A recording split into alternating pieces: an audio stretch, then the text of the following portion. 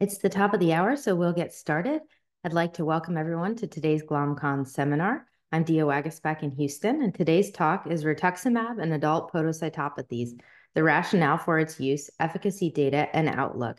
And we're excited to have our speaker, Dr. Andreas Kronbichler. Before we start our seminar today, I'd like to acknowledge the global effort that GlomCon has become.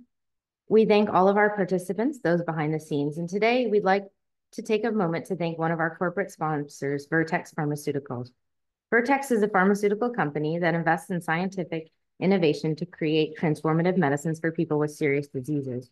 They currently have studies ongoing in glomerular diseases, including a phase 2/3 adaptive study of VX-147 in adult and pediatric patients with APOL1-mediated proteinuric kidney disease. We're thankful for their support and for your support for participating today. So without further ado, we'll turn it over to Dr. Kronbichler to present to us. And we're excited again to have him today. So I will stop sharing and turn it over to you. Can you see my slides? Yes, perfect. Oh, yeah. Perfect. Well, thank you very much for the kind invitation to give this talk, and of course for this endless GlomCon efforts and everything you're doing for the glomerular disease space with all the trainings. This is really amazing. So this topic is, of course, something I've been working on for the last 15 years, roughly. And I think this is a very timely topic, given what we have learned over the past couple of years. So these are my disclosures. And in today's agenda, I think we should focus on the potential mechanisms of action of rituximab in podocytopathies, then head over to a major part of this presentation that is talking about efficacy and what we have learned over the past couple of years, how effective rituximab is in minimal change disease and FSGS, and then providing an outlook what will happen over the past or the next couple of years in the space. So the learning objectives are clearly to name potential of target effects of rituximab besides mainly the CD20 depletion. Then review the efficacy estimates of rituximab in MCD, and the same for FSGS, and we should talk about primary FSGS here.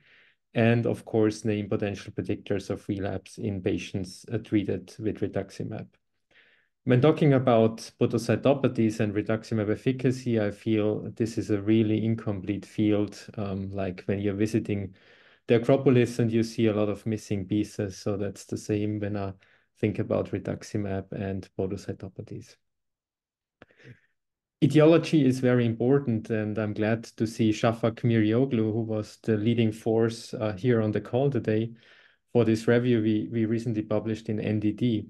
And as all of you know, FSGS and MCD are more like histopathologic lesions rather than disease entities.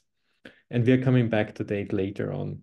Of course, we are talking about primary or immunological-driven FSGS cases. Then we have a lot of patients with undetermined causes, genetic FSGS, and a lot of different causes leading to secondary FSGS. And it's really hard to distinguish on the basis what we can see on the right-hand side, histopathology.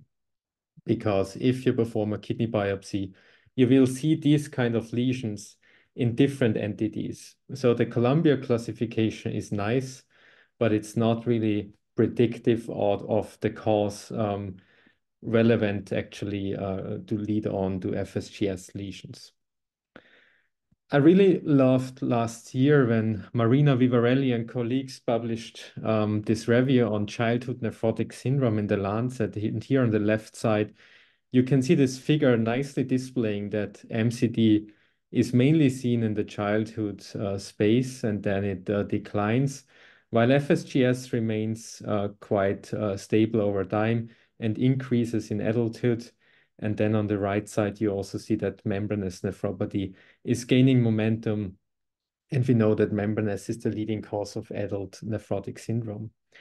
In a review we have published last year, we have tried to actually outline the differences and similarities of adults and children presenting with different forms of glomerular diseases And here is just a snapshot of what we've done with minimal change disease and primary.